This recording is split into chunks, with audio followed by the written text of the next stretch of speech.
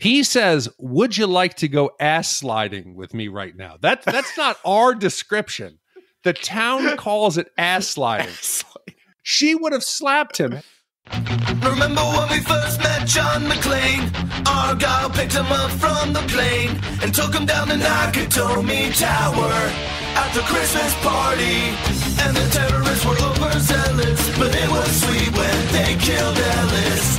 And with a little help from Alan, John McClane kicked ass. Welcome back to Shat The Movies, the podcast where we answer the question, were the movies we loved when we were growing up really that good? Have you ever caught yourself thinking, why don't they make movies like they used to?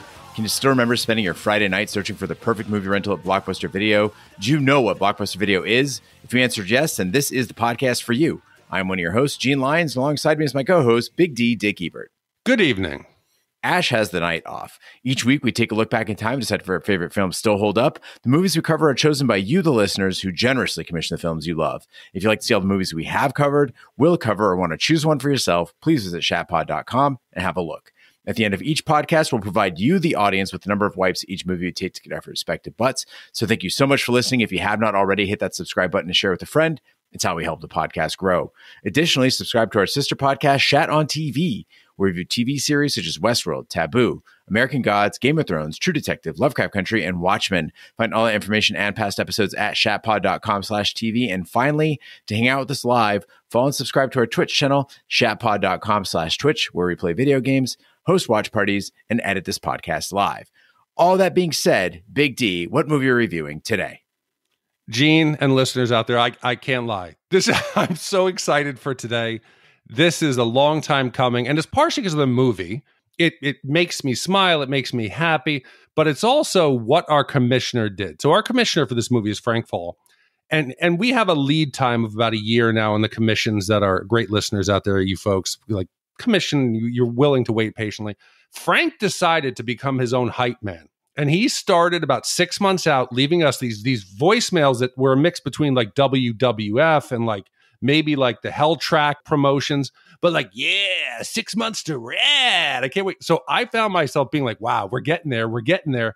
And tonight is that day, Gene. It is that we're going to head on the track. We're going to put on our gear, our hockey helmet, and we're going to go out there and just race for our town, for ourselves, for our family. Fuck the SATs. We're going to do it.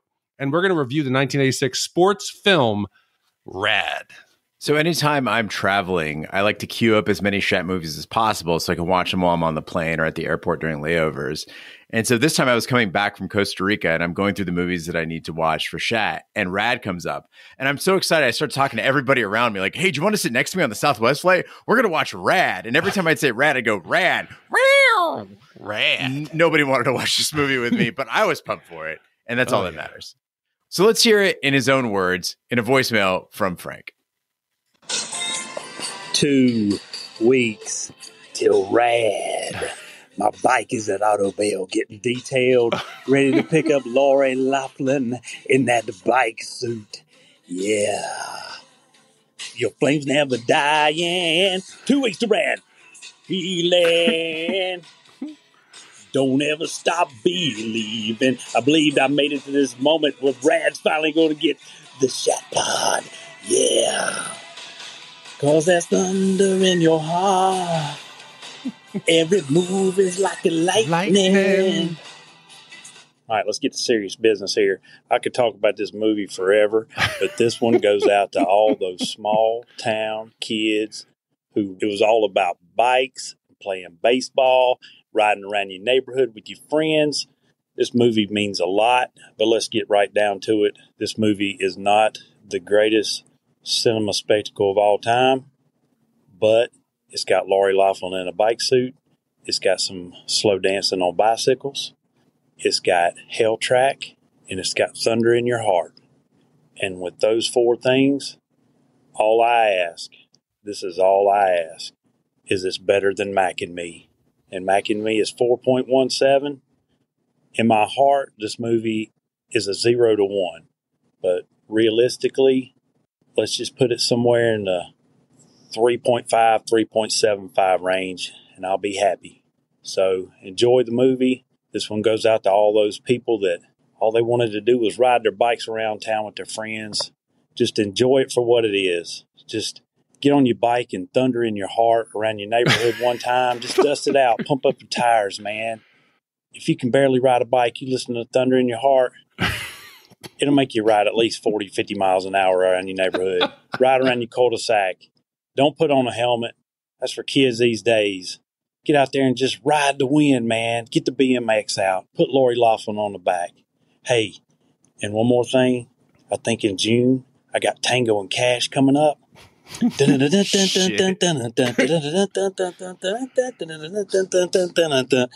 about Terry Hatcher dancing on that stage. Yeah. Anyway, I appreciate you doing this movie. Man, make it better than Mac and Me. All right. I got another movie coming later. I saw it's not on the list. I appreciate y'all. Lori Loughlin in that bike suit. See if it's still playing in the background. No, it's over on my iPad. All right, man. Appreciate y'all. Love you. Bye. I think we pride ourselves, Gene, on being honest, right? We try to always say how we feel. Frank makes it almost impossible. You have to root for him. I've never felt a bigger divide between my subjective enjoyment of a movie and my objective need to warn people it's not for everybody. Because I think people would think we were crazy if we gave it like a low wipe score because of the fact that the movie has obvious flaws. Yet at the same time, in my heart and in the thunder of my heart, I get a smile on my face every time I think about this movie, and I can't distinguish whether it's my love for Frank or my love for Rad. Yeah, I agree. I want to go take my bike out. I want to pump up the tires, hit the cul-de-sac. I think that's a universal truth. And Frank, you said, this is like for the guys out in rural America, the guys who are in the small towns. I think bikes, and we'll get into it, it's a universal truth for kids that grew up at least in the 80s and the 90s, that your bike was the time that you changed your life. You became free. And hopefully we do this movie justice for you. Rad is a 1986 sports movie directed by Hal Needham from a screenplay by Sam Bernard and Jeffrey Edwards, who is the son of Pink Panther creator Blake Edwards. The film stars Bill Allen, Lori Loughlin, Talia Shire, Jack Weston, and Ray Walston, along with 1984 Olympic gymnastics champion Bart Connor. The film received mixed reviews and was a box office bomb, grossing $2 million against a budget of $3 million. Big D, we always ask where you were and what your memories are of the movie. What do you remember about Rad? So as much as BMX biking and just biking in general as a kid was a big part of my life, I surprisingly had never seen this before. And I think it's because of the limited release and that it kind of bombed. So there was no word of mouth. Once it came out on video, though, it was top 10 for like 2 straight years. So it did find its audience there. But I kind of hinted a little earlier here when talking about Frank that I think BMX biking, it is a huge, huge deal to anyone who grew up in the 80s and the 90s. For me and my friends, were no different. And I think a bike, it's a symbol. When you are forced to walk everywhere, there's a limited range. Your territory as a kid is kind of small. You got to be able to get home in time. It's hard to get places. But once you get that bike, you expand to where you can go. Adventure comes with it. And if you combine that with the 80s parents like mine, who really didn't check up on you, as long as you were home for dinner and the police didn't show up, they almost did not care what you did. So that freedom to just go out in the morning, you pump up your tires, you pedal down to your friend's house, and you didn't know where the day was going to take you. You feel the wind in your hair. It was liberating. And until when I was probably 18 and I got a 1982 Volkswagen Rabbit for $800, my first bike, a Huffy, was the biggest single purchase that ever changed my life. Oh man, it totally changed the amount of ground you could cover. Like your life was your block until you got that bike, and suddenly your life was a couple miles, and that became super exciting. We had canal paths where I grew up, and so that was just no cars in the way. Just like you said, wind in your hair, 4 or 5 dudes cruising around, nothing to do all day. Fantastic. Dude, you could also throw some like the pegs on the back, and then you became a 2-person vehicle. I was the megaphone, like the bullhorn and turn signals guy. It's like $20 upgrade to your bike, and suddenly you were basically, in my head, a motorcycle. That was the move. Fuck a passenger. I want that bling. Before watching it for Shat The Movies, I'd never seen Rad, but I remember the cover art from the video store. It looked fucking cool. It doesn't look so cool now, but at the time, it looked action-packed. It looked exciting. It had like just a hint of California citrus in it. But after hearing Frank's reminder voicemail from 6 months out, I felt like I was an old fan of this movie. I felt like I had seen it before. And it made me partial to the movies in the way that I was already defending it as I was watching it. Like there was an imaginary person criticizing. I was like, no, you don't get it, man. This movie's for real. It's extreme. Without further ado, let's hit the trailer. They say this guy Bart Taylor is going to walk Helltrack. I don't know. It's going to take a radical miracle to beat this guy. Yeah. And we're here for the biggest and most important bicycle motocross event ever held, Helltrack. You're gonna do it? You're gonna try to qualify? I don't want to hear any more about it.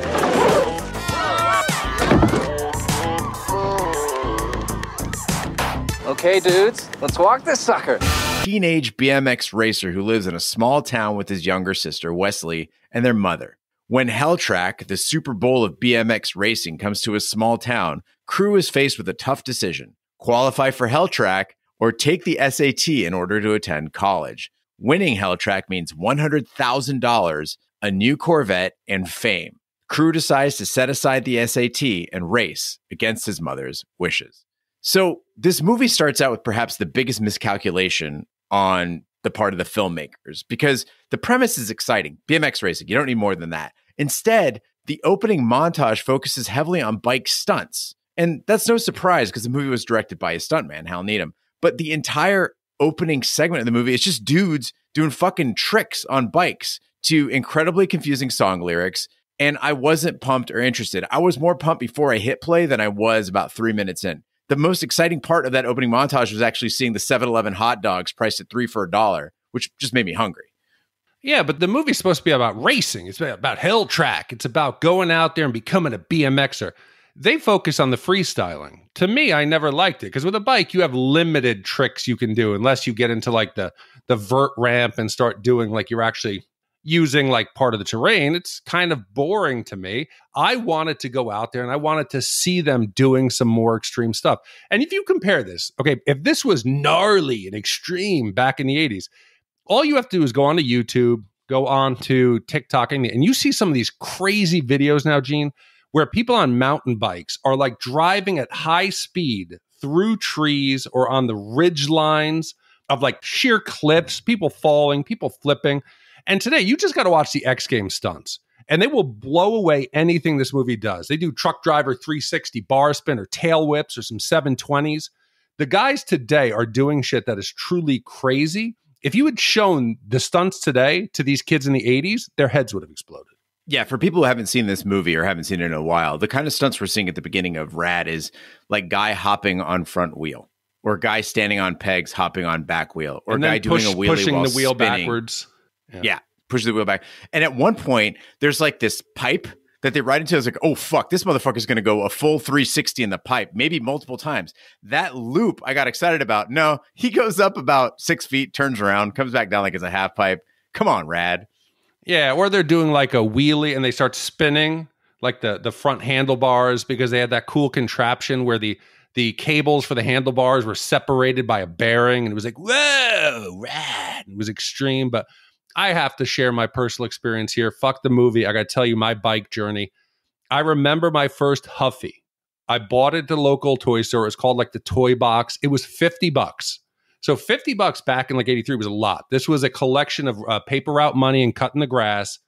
I had that for a few years, but it was one of those bikes like Walmart bikes today where if you leave it out, it rusts. So that thing started to fall apart. And there was a legendary bike in my neighborhood.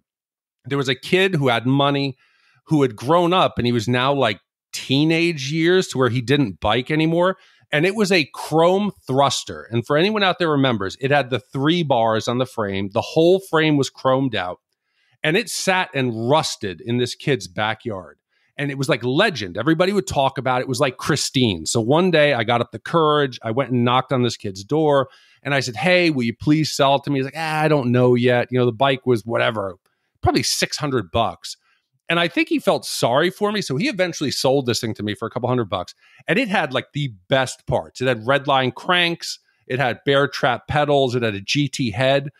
It was rough. So I actually spent probably 6 months, took it apart, cleaned it. This was my Christine. I brought her back to life. About a week later, I drove down to the local Video Connection store just to run in and drop off the tape. Somebody fucking stole the bike from right out in front of the store. never saw it again. And the other, like the group of bike kids in town were like, oh yeah, I saw somebody driving it.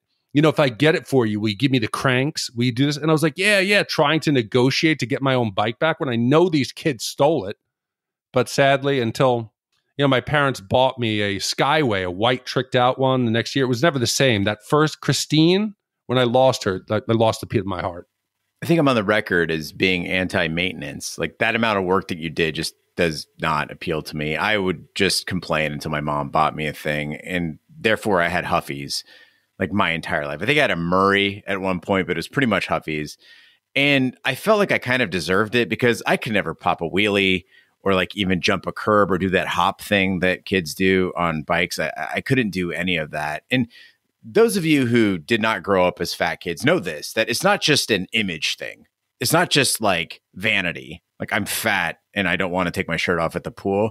There were things you couldn't do. Like the skinny kids could jump their bikes. And as a fat kid, I fucking couldn't. So I told myself, I rationalized that I didn't deserve anything better because I was too fat to do a wheelie. Could you do a wheelie?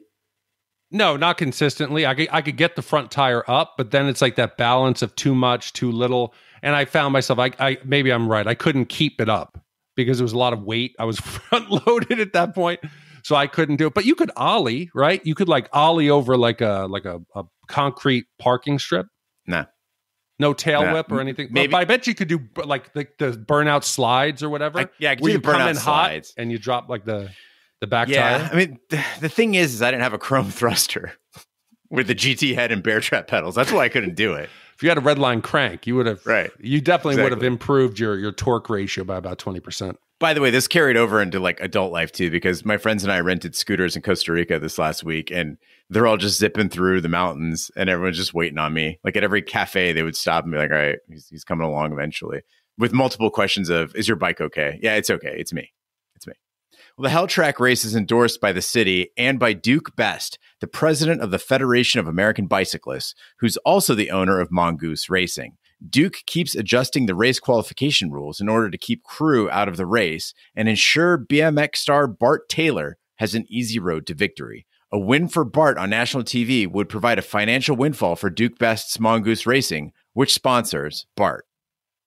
So I found myself watching this film and reminiscing not only about my experience with the bike, but also how bikes are key in a lot of the movies we do. If you think about the Goonies, if you think about even today when they reminisce about the 80s and we see like Needful Things, the bikes, they're a character. They're part of the adventure that kids go on. E.T., you can't make those movies or the pinnacle, the escape at the end there without it being a BMX bike. You know, that these kids would be out there. It was their mode of transportation. I found myself thinking, I don't see kids out anymore using the bikes.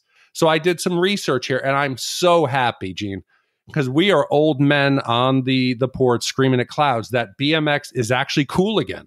It is coming back. That the value they think in 2020 was like $230 million, that it's cool again to do this. It's probably because of the X Games stuff and the stunts, but Mongoose actually sponsored a 3-day celebration of Rad and the Helltrack race in Texas. All the cast showed up who was still alive except for Loughlin. I guess she's too big for this film now. Maybe she was just mad that the ass on the dude that was her stunt biker made her look like she had no ass and huge shoulders. My friend Jenny, she got her daughter Valley into BMX recently, and I thought that was so fucking cool. Like, I think it's rad that kids are doing, no pun intended, that kids are doing this again. And I got to say that I hope if I have a kid, like she'll be into cool shit like Muay Thai and BMX. That's fun as a parent, even as a non-parent, as a friend of the parent. If somebody's like, hey, you want to come watch my kid BMX race? Fuck yeah. It's way better than like going to a dance recital or flag football or something. Oh, it's so much better. And I'm glad that kids are out there being active. But the main plot, if we're going to get back to the movie here. So there is the small town that seems to be down on its luck. We don't know if it like some kind of industry has moved out, but we get to meet Timmer, who is a local dude who seems to, is it a bike shop or some business he owns? And he's now in cahoots with Duke, and they're 50-50 partners in some deal. The best I can tell is that Bart Taylor, they have some licensing deal that if Helltrack comes into this podunk town and he wins, they're going to somehow monetize it with like Bart Taylor gear. But he's already the best BMX guy. He's on the cover of the magazines. The girls are like, Bart, kiss me next. What more do they need? Was there some part of this deal I didn't get? No, they keep saying like profit, money, like it's some nefarious Margin. thing. There's nothing nefarious going on here. You want to make the town famous for the race. You want to make Mongoose Racing famous for having good bikes. And here's the thing. Fucking Cru is riding a Mongoose bike. So even if he wins, you're like, yeah, Mongoose. That's the part I didn't get. Why does Best have such a hard on for paying off Cru to lose and Bart to win? He could get Cru on his crew as well. And now you've got the cards stacked in your favor either way. Dude, he bribes him. Spoiler alert here at the end. He says, 10 grand, you come in, you're part of the team, and you just got to lose. If he had just said, hey, 10 grand, join the team, you race, it is a win for everybody. And this is like in Austin Powers, where Dr. Evil is unaware of the value of money and keeps like somehow lowering the amount, like 1 million. Everybody should look at him and be like, dude, why are you making this so hard? The community's happy. The community's winning. The sponsors are happy. Well, why not just go with the flow? Check this out. Hypothetically, he hires Cru on to the team, right? Mm-hmm. Now, in this race, his bikes would be numbers 1, 2, 3, and 4. Here are the top 4 finishers in the fucking race on Mongoose bikes for Team Mongoose. But Mongoose is now dominating. But Gene, we talked about this before we recorded. How was Mongoose as a company, right? You have to get licensing. So the writers of Rad went to them and said, hey, we want Mongoose to be the main product. They're going to be the hero bike in this film. We're going to have a character who's going to be the CEO of Mongoose. He's going to be corrupt. He's going to be manipulative. He's going to abuse the kid's trust. He's going to lie. How is Mongoose cool with this? Because this is the most realistic portrayal of how businesses actually are. Like the CEO, the top guy is always a dickhead, even if the product's really awesome. I don't think I've ever met the top of any company that's been like Rad, even if the company itself is cool. And Mongoose was so cool about being the bad guys. And that has to do with Skip Hess. So Skip Hess was the founder of Mongoose Bicycles. And when they're making this movie, he's like, yeah, all right. Like, that sounds fun. Like, he didn't give a shit. He was fine with it. Yeah, it's that outlaw. It probably made Mongoose the cool bike for the outlaw kids who just didn't care. It's all about winning. Well, as BMX racers show up from around the world, Cru meets Christian Hollings, who becomes his romantic interest. At Cru's senior prom, he and Christian perform freestyle bike stunts on the dance floor to the awe of his classmates. After being blocked from the race due to a last-minute rule change on participant sponsorship, Cru is ready to give up on Helltrack until Wesley customizes a shirt for him to wear at the event. Cru and his friends use the money he won from qualifying, $10,000, to found a small t-shirt business called Rad Racing. So this movie, surprisingly, I'm going to say it subverts my expectation in a lot of ways. I'm thinking, you got this professional biker, she's coming in, Cru's going to be just in awe, and he's going to fall deeply in love. No, he's playing a bit hard to get.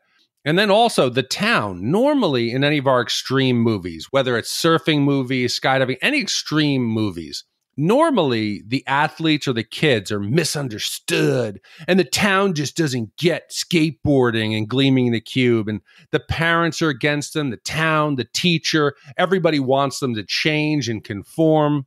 Not this town. This town actually supports their kids. They're promoting the kids. They have town meetings where they actually come together and think about their children's dreams and about the advantages of biking and staying healthy. I was totally expecting the police to be the bad guy, but no, they're actually one of the biggest advocates for their kids, and it was a nice change. And it's crazy because they are kind of a menace. Like, you've got kids literally riding on cars. I mean, Cru slams into a car at one point. He also rides over that blue car, like over the hood, the windshield, the top of the car, and then back over the trunk. I mean, they are kind of a menace. They're riding on logs in the lumberyard. That's dangerous. That's true, but he also helps people. If you're baking a cake, he'll help you open the barricade to get there. The one where he gets on top of the roof and the mother doesn't even notice it, that's scarier, the fact that she's driving her kids around. But it seems like they want him. They want Cru to hit the record, to deliver by 7:10. And they're rooting him on. He's like, yeah, come on. Yeah, Cru. As he's throwing the papers, he's improving his aim, throwing them to the dudes like fishing in the lake. It's a town that they are there for each other. They don't even care if you ride your bicycle into the prom. That's totally No, fine. It's not totally ruining fine. a time for anybody. Not those kids who paid to go to prom and actually wanted to dance. Fuck it. Everybody move out. We got these fucking professional riders from Mongoose who come out to do a little bicycle boogie, which is incredibly erotic, by the way. But I was mad at myself for liking the bicycle boogie. And again, if you haven't seen the movie, so first you get Bart and his crew, and they go out and they're doing their little sexy dances, which, by the way, if you ever wondered what dancing would look like if it was choreographed by a person who was both straight and white, this is it. This is what you get. They're trying to be sexy in the way that Chardonnay is trying to be a wine. But then we get Lori Loughlin. She comes out. They're all encouraging her to come out dancing. Does she dance with Bart? Oh, no. No, she wants to dance with Cru. She wants to dance with the new guy. And yes, it's corny as fuck. And yes, the stunts were clearly faked. This is bicycle dancing, by the way. I should have clarified. But it's set to Send Me an Angel, which I will never be able to unsee again. Anytime I'm on the dance floor in the club, all I'm going to be able to think about is Bicycle Boogie. But the whole setup, it's so genuine and it's so ridiculous. And if you think this movie could be made in 2023, you're crazy. This is so perfectly 1986. There was zero cynicism. They think this is cool, doing bicycle stunts to Send Me an Angel in the middle of the senior prom, and everyone would just step back and go, wow. They think it's cool because it was cool. This was amazing. The best part, people out there, you know that Lori Loughlin, she's not doing the stunts. So I keep trying to find the seams. Like, obviously the shots are from a distance, so you can't see the stunt double's face, but they have to mix in these shots of like the actors like, whoa, yeah, making these facial reactions where you can tell the bike isn't moving, that it's mounted on a platform. And yes, I'll let that go because you have to see the actors, trying to mimic like Star Trek. Shake right, shake left, you're popping a wheelie. But for the dancing scene, they had to build like a round carousel and they mounted the bikes with opposing wheelies. So they're facing each other like swans. They then start spinning it on the dance floor as the music is up to a crescendo. And they're looking at each other and Lori Loughlin's like making these facial That's her movements. thing. I've discovered that is her thing. And they're spinning on the dance floor, and it is so wonderful, Gene. It is so wonderful. This movie is just full of those unexpected moments, and I think that's what makes it a bit of a treasure, in that you don't know what they're going to do next, and every time you think it can't get more ridiculous, it does. There's a scene where Cru tells Christian, like, I want to show you my hometown. Like, let's go on an adventure so I could show you everything. And you're going to get a music montage. You're going to see all the places in town that are kind of romantic. And maybe it'll end in some big crescendo. No, they go full bore right out the gate. Instead of like sexy synthesizers while riding through a field, their first adventure is sliding down a water slide directly into a lake. And unlike Bloodsport, which gave us an 8-minute flashback of Frank's childhood, Rad gives us a flashback to the water slide scene immediately after the water slide scene. It's like you saw it and then you just see it again from a different angle. This might be the only instant flashback in 80s film history. Yeah, but Gene, you're also so Lori Loughlin, she's this big time professional sponsored rider. She comes into town. He says, "Would you like to go ass sliding with me right now?" That's not our description. The town calls it ass sliding. She would have slapped him. Hey, you want to go ass sliding with me down by the river? Nobody can see us down there. And they're frolicking. They're in the water. They're splashing. They're throwing rocks. But there's something so innocent and just cute about it. And it's even later on, he says, God, as he's winning the race, what I wouldn't give to be ass sliding right now with you. Did you get a Friday the 13th vibe when they were down by the water and she picked up that big rock? I thought she was going to crush his fucking skull with it. She's like, just throws it at his feet. I thought we were going to get the camera pan to the woods and you were going to just see like that homeless guy, like just staring at them like, you kids, or just somebody just standing there watching. Fucking ass sliders. Ass sliders. A few days before the race, Duke changes the rules yet again, claiming any company sponsoring a racer must be worth at least $50,000. Just arbitrary dollar amounts. When the townspeople hear about this, they rally around Cru, and their contributions, particularly a generous donation from the wealthy Mr. Timmer, provide Rad Racing with enough money for Cru to enter Helltrack. So the whole time Duke Best is trying to eliminate Cru from competition, he's changing the rules by saying you need a sponsor and then saying you need a major sponsor, $50,000. He misses the real nail in the coffin that drives so many 80s movies. When you're going after Arnold or you're going after Jean-Claude Van Damme, you don't go after the man himself. The hero's too tough to beat. You go after his woman. You go after the hero's girl. Christian, she works for Mongoose Racing. Duke could just say, hey, Cru, you play ball, you throw the race, or your girlfriend, she loses her job. Yeah, I think that's a great one. No, I mean, you danger like the whole Arnold thing. You create the ultimate weapon by doing that. You create a killer biking machine that might just go out and just destroy the entire field. But I thought also, I was waiting for the sabotage montage or the sabotage moment where Duke would either go to a member of the town and come in and like loosen his bolts. Yeah, he did it to himself. He rode his fucking competition bike into the lake. Yes. Seems like a real bad idea. Dude, also, how about you take off your jeans? Okay, 80s jeans are not flexible. You have to be hurting yourself. He's wearing a hockey helmet. Get some decent equipment. Take care of your bike. Lube it up. Clean it up. Try to remove as many like the off-the-shelf parts and make it more aerodynamic. But you're right, Gene. Go after her. Have her turn on him. Have her have a moment of... The whole time it said she's supportive. She's helping him. Inflict some pain on her and see if Cru crumbles. Also, if you want to eliminate one of his friends and make us sympathetic, like Luke, his friend who bends his front wheel, maybe have him like actually get injured, because I'm sitting there thinking, okay, they've got different heats in this race. Can he not go get another wheel and put it on his bicycle? He just holds it up like his leg is broken. Oh, Cru, you got to do this for me, man. My wheel's bent. Yeah, why not the twins? They go out with a wrench. They go into Rad Racing's pits. They loosen the bolts. So now we're watching like, whoa, when's this going to happen? And all we see is the close-up on the front wheel as the bolt is slowly loosening up. And we're waiting. Oh, no, what's going to happen to Cru? And he comes down the hill. It's Luke. Wheel falls off. Luke flips. Boom, he's in the hospital, just like Jackson in Bloodsport.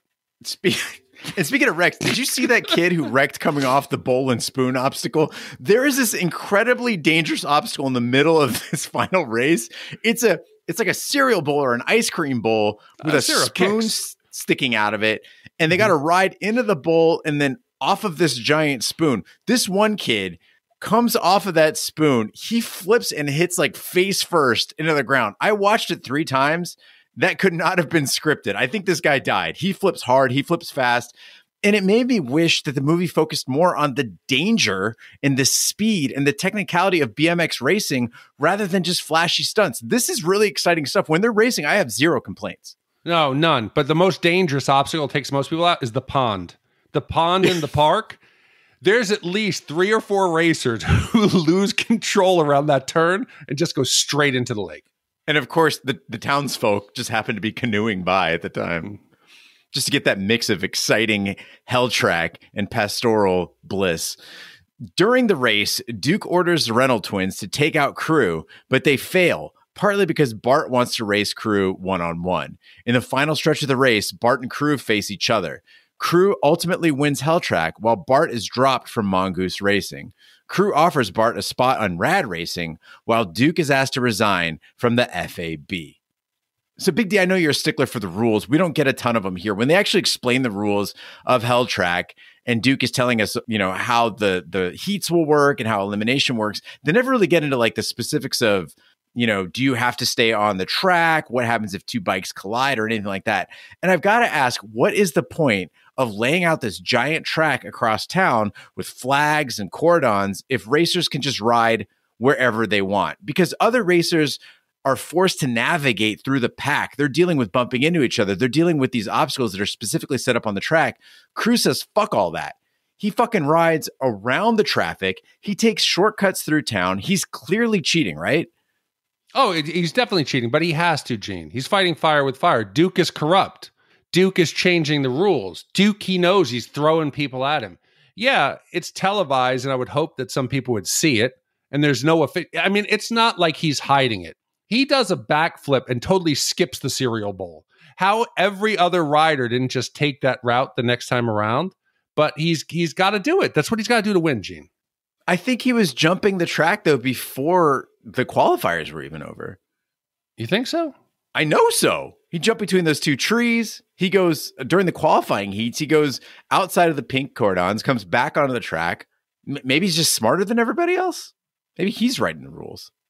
But Gene, overall, you have to say that you mentioned how it's exciting. BMX racing is exciting. I'm waiting for this Helltrack, which is it's going to be the most challenging track on the entire planet. It is going to push people to the extreme. They have to have multiple disciplines. It's going to combine freestyle and BMX, like cross, the racing. I was disappointed.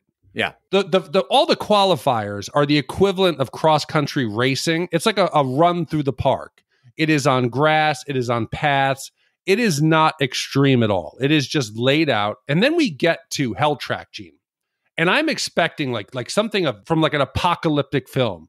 Obstacles, things swinging, things that you would need to do freestyle slides and moves to get around. But it was this tiny, compact, like little course that people couldn't get up any speed. It looked tiny. It made the BMX look small. The guys never got up to high speeds. It's like out in LA when NASCAR comes and they do this race in the Coliseum where it is so small that cars never get up to speed. This final track, you can't think this is an epic climax. Now, as far as the qualifiers go, I think that was an add-on, right? Once they were asked, what are they going to do for the local kids? I think they just kind of threw them a bone and you could tell it looked pretty ramshackle, like they just put it together. So that part I understand, but you're absolutely right. As far as the Helltrack itself, it needed to be a little more exciting, I guess, or a little more extreme. Yeah, you should see, I don't know, in my opinion, half the pack should be eliminated just from wrecking. That's what I want to see. This is BMX biking. This isn't, just road racing. This should be something different. Yeah, the only thing they had was what they call it, the baseball, like where if you didn't make it up on the platform, you're out. Oh, he made it, he's safe. That platform, there should have been maybe the bowl of cereal. It could have been raised over like a pool of water, swinging objects. I wanted like American Gladiators mixed with an extreme form of BMX. You can't call it Helltrack, and it's this bullshit. I think they specifically built the track just to fuck with Hollywood Mike Miranda, because that poor guy had a bad day. Like he had like 2 wrecks in 1 lap. Yeah. I don't know. But when it does come down to Cru and Bart, I got to admit, I was excited. They gave us a full lap watching these 2 guys go head to head, and it's a tight race, and I'm invested in all of this. And as they cross the finish line, Cru does this trick where he spins his BMX backward to cross the finish line tail first. And initially, I scoffed. I thought this was complete bullshit. And over the next 12 hours, as I was traveling back from Costa Rica to Arizona, this scene is haunting me. I go back and I replay it. I started making models with my Southwest snack mix while I was on the plane. I was asking other travelers as I went by. I spent like 5 minutes outside the Papa's Burger in Houston Hobby Airport, walking around in circles, trying to map out this scene. And after all of that, I've concluded that this would actually work. I think this would actually work because if you're airborne, your ass end is longer than your front end. So if you spin it around while you're still in the air, you'd cross faster. You're crazy. Did you not if you watch it closely, when he does that hot dog move, Bart Taylor, because when he starts to spin, at that point, Bart's front wheel is in front of him because he's now perpendicular. The bike, Cru's bike is perpendicular. There's not some magical force that kicks the rear end around. If you watch it, he loses the race because he's hot dogging. No. Imagine this. Imagine you've got a baseball bat and you're holding it over your head, right? Pointing backward. So the end of the bat's in your hands. The barrel of the bat is all the way behind you, right? And you're running a race. Yep. And then at the last second, you swing the bat around till it's pointing out forward from your head. You would win the race faster because you're longer to the front. Here's the difference. You're in that argument, the bat would be facing forward to begin with. You then rotate it towards the back and bring it full circle. For that half rotation, you have shortened your bike from your seat to the handlebars. No, disagree. You misunderstand. Allow me to demonstrate. See me? Yep, I see. This is the bat. It's pointing back already. That's the tail end of the bike. As I come to the end, I swing it forward. Right, but you're missing the front tire now. That's in front of you, Gene. You have to turn that and then, move your hips to spin the back end around. But you're already airborne. Gene, go back and watch. The tape doesn't lie. This was televised. Okay, he listen. Lost it. He lost to those of you physics experts out there, I almost said physicians. That's not true. Physics geometrists, if that's if that's a thing. Bikers, anybody out there, please write in and let us know who's right on this. I think the spin trick would work. Okay, let's just talk about, we're in a race, right? Usain Bolt, he's getting towards the finish line. Instead of just running through the line and having his hands out, he brings his hands back and tries to swing his legs to lead him across the finish line. Not the same thing. That's exactly the same thing. Think about a baseball slide. But no. Not people, go back and watch. Tell us what you think. I personally think that Cru, he was hot dogging, he lost it. But here's also a question, Gene. The race now comes, right? Duke's own just incompetence as a businessman and cheater. Now he not only lost Bart off his team, now all that Bart merchandise for Mongoose is completely worthless. It is worth nothing. You kicked him off the team. He didn't win. He's now part of Rad Racing. It's a lose-lose for Mongoose across the board. It's incredibly short-sighted. Who's to say that Bart's not going to win the next race, which he possibly will, right? It's not like Cru automatically qualifies for every race after that. It's not like Cru's going to beat him every time. That was a very close race, and chances are Bart's going to beat him 2 out of 3. Right, but it's about the team. Do you think they pick up the twins, or are the twins done with Bart after his shenanigans under the bridge? Oh, I think that the twins are middle management kind of guys. They just stick around for whatever company will take them. I think they're just there. But the coolest characters in the movie by far. Oh, their outfits, that like V suit they wore to the dance, which looks like V the alien's uniform. Or they look like the twins in G.I. Joe. I sent you a picture of that. I think it's like Tomax Zardan and and Zamax. Yeah, they look like those two dudes. Zartan and Zamax? No, Zymox and... God, what is it now? Now you got me. It's Tomax and Zaymot. Yes, that's it. Tomax. Backward. I was thinking about Zartan. That's the one who could change colors in the light. But yeah, I'd be curious to see what happens to Rad Racing. I really don't think you're going to go mass market. You can't scale your business when you got kids drawing your logo with magic markers. I don't think that's a sustainable business model. By the way, if you're looking for those T-shirts, they have them at the Walmart in the hoodie form. Regular T-shirts on eBay for, I think, about $17. And the crew neck, which is really the way to go, the red crew neck, is about $30 on Etsy. So get out there and get your Rad Racing gear. Now's the time in the podcast where we give our Shat Score. Our Shat Score is our way of telling you how many wipes this movie takes to get our respective butts. 0 wipes is a perfect movie. It is wearing the perfect casual outfit to prom that magically comes alive when the spotlights hit your hidden sequins accents during the bicycle boogie. And 5 wipes is a disaster of a movie. It is being as cool as Hollywood Mike Miranda and being denied the win you so richly deserve. Big D, we'll start with you. What is your wipe score for Rad? This was one, Gene, where I had to think. I said, I'm going to go into it with an open mind. I want to be balanced. I want to be fair and balanced. I want to respect the film, also respect Frank, respect my memories. I think it's an average film. I think they were trying to do a lot of good things. I think it was exciting for kids to go out on their bikes. But to me, the one weakness it has is it didn't inspire the general kid to go out and have an adventure. The Goonies made me want to go out and look for treasure. You know, BMX Bandits wanted me to go out there and fight crime, even Gleaming the Cube. But I thought it was entertaining. It was so fun. And I kept hearing Frank's voice throughout. So for that, I think 2.5 is fair. It's an average film. It is not 4 wipes. This is not Mac and me. 2.5, Frank, it's for you. It's for all those kids out there in middle America going out on their bikes and having a good time. So I hope you enjoyed it. And people, go out there and watch it and tell me who wins, because I think Cru's lost that race. Frank, I hope that you understand the score I'm about to give comes with a healthy side of love, because I really enjoyed watching this movie, but I can't, in all honesty, recommend it to others. I have to be objective on this. If you stripped out all the dumb stunts that drag this movie down, it's pretty entertaining. I really enjoyed it. The characters, they're quirky. The scenarios are charmingly forced. Like, none of this needed to happen, but it's so fun to watch. And I spent a lot of time screaming, "What?" and then nodding, okay. But when a movie is 90 minutes long, there can't be any fat left on it. I would have really enjoyed learning more about racing and less about Cru trying to master a flip that he never needs to use. But this guy's training for the race of his life, and instead he's out there trying to do flips onto mattresses. It absolutely makes no sense. There's some waste of time in there. So I'm going to come just below Big D with a healthy 3 wipes for Rad. And with 3 wipes for me and 2.5 wipes from Big D, that gives us an average wipe score of 2.75 wipes for Rad. Gene, with a respectable 2.75 wipes, that now ties this in the 204 spot with Kingpin, Robot Jocks, and Notting Hill. Slightly better than Big, License to Kill, Star Trek 2, and slightly worse than 12 Monkeys, Crocodile Dundee, and LA Story. I really did not like LA Story. No, but Sandy was it was something to live by. It was a good mantra. I absorbed that from that film. True. All right, Frank, again, I hope that you know I feel very guilty with that wipe score because it is a subjectively, as far as enjoyment goes, I got a lot of love for this movie. I would watch it again.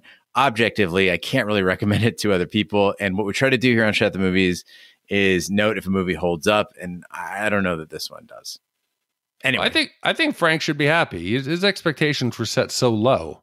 I think he's honestly going to be shocked and surprised with 2.75. Well, let's continue these good vibes into our mailbag. This week we have a few emails. The first one comes from Matt, who's writing in about Runaway. He says, I just listened to the podcast. It was great. I loved the side discussions about New Coke, the actor who plays Vigo, and Eric Clapton. So this one's about Ghostbusters too. I love all the weird shit Gene digs up about the movies. I wanted to check and see if this movie had been reserved. And it's 1984's Runaway. I remember watching it when I was a kid, and it has Tom Selleck, Kirstie Alley, and Gene Simmons. Got to be some good fodder for the show. I never see or hear anything about it, so I think it's kind of a forgotten movie from the 80s, and that comes from Matt. Ooh, this is not a forgotten movie, Matt. I love this film. Love it. Love it. It opens up where Tom Selleck is this rugged, handsome cop, great mustache. They're in a helicopter, and they're flying over some fields, and all you see is like a zigzag pattern. And it is some kind of harvesting robot that is actually, I think it was supposed to pick off bugs. It has gone wild and rogue. So he's part of this team that goes after robots that are out of control.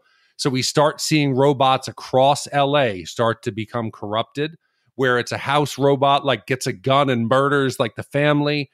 And Tom Selleck's got to get in there. Spoiler alert, Gene Simmons might have something to do with it. It is so campy, and I think with technology, the way it is today and the way actually it went against what we expected in the, I think it was late 80s or 90, I don't remember what the year was. I would love to do this film. I just want the opportunity to objectify 1984 Kirstie Alley, so I'm all in for this one. Oh, so good. All right, next up we have one from Shannon writing in about Ordinary People. Shannon says, hey guys, reaching out to see if be open to a commission for the movie Ordinary People. My husband's birthday is coming up next week, and I know he'd love to hear you guys cover this one. Let me know. And Big D, I think you've been in touch with Shannon, if that's correct. I have, and this is kind of an odd film to be a birthday gift, but we'll go with it. It's an Academy Award-winning film, but here's the description, and tell me if this doesn't scream happy birthday to you. Tormented by guilt following the death of his older brother, Buck, in a sailing accident, alienated teenager Conrad attempts suicide. Returning home to follow an extended stay in a psychiatric hospital, Conrad tries to deal with his mental anguish and also reconnect with his mother, Beth, who has grown cold and angry and emotionally wandering father, Calvin. With the help of a psychiatrist, Dr. Bergman, the family struggles to stay together. It came out in 1980. That screams happy birthday to me. I feel like this is just an end around to try to get us to do something like Prince of Tides without actually asking for Prince of Tides. Like, hey, what does Prince of Tides cost? $1,000. Will you do Ordinary People? Happy birthday. Happy birthday. Yeah, so it's on the schedule. Thank you very much. This will be a birthday spectacular. This might be one of those rare soul-bearing episodes for Shat. There's been a couple of them. Harry Met Sally. That was makes me think of it all the time. There's some of these movies that just trigger something that actually does lead to it. So maybe it'll be one of those special moments. Well, thanks, Shannon, for your commission. I can't wait to get to Ordinary People. Big D, what do we have coming up next week? Gene, next week, in a coming-of-age comedy, Tim Dunphy is leading a go-nowhere existence, spending his days smoking pot and hanging out with his best friend, Drugs Delaney. But Tim's lazy days of getting high are jettisoned after a brush with the law convinces his blue-collar dad to send him to a Connecticut prep school. The one saving grace is the new school is the wonderful Jane, a fellow student who Tim falls immediately for. This is Mark S.'s commission. Came out in 99, and This will be an interesting film, and we had to flip up the schedule a bit, but this one, Mark, I see what you did. All right, it's going to be tough to follow up on Frank's commission of Rad, but we'll see what you can do, Mark. Thank you to all the commissioners who make this podcast possible. That concludes this week's episode of Shat The Movies. Be sure to follow us on social media and share with a friend. We're on Facebook, Twitter, Snapchat, and Instagram at Shat The Movies. Email us, host@shatthemovies.com. Support the podcast by shopping our Amazon affiliate link, buying our merch, or by commissioning your own movie. Find all that information by visiting our website, shatpod.com. Also, check out our sister podcast, Shat on TV. We review TV series such as Lovecraft Country, Westworld, True Detective, Taboo, American Gods, Game of Thrones, and Watchmen. Find all the information on our website, shatpod.com/TV, wherever fine podcasts can be found, including Apple Podcasts, Google Play, Stitcher, and YouTube. Be sure to subscribe, and if you stop by Apple Podcasts, please leave a 5-star review. That helps the podcast grow. On behalf of my co-hosts, Big D and Ash, I'm Gene Lyons. Join us next week for the following movie. Bilbo, what the hell are you doing out there? He's getting my jacket. Drag your pimply butt in here and say hi to the guys. Show some class, for God's sake. Timothy Dunphy has a broken home. What are you up to? No. A three-legged dog. Get that mangy flea bag out of this house! And 2 strikes against him. You hit a parked cop car. Oh. His friends may have no future.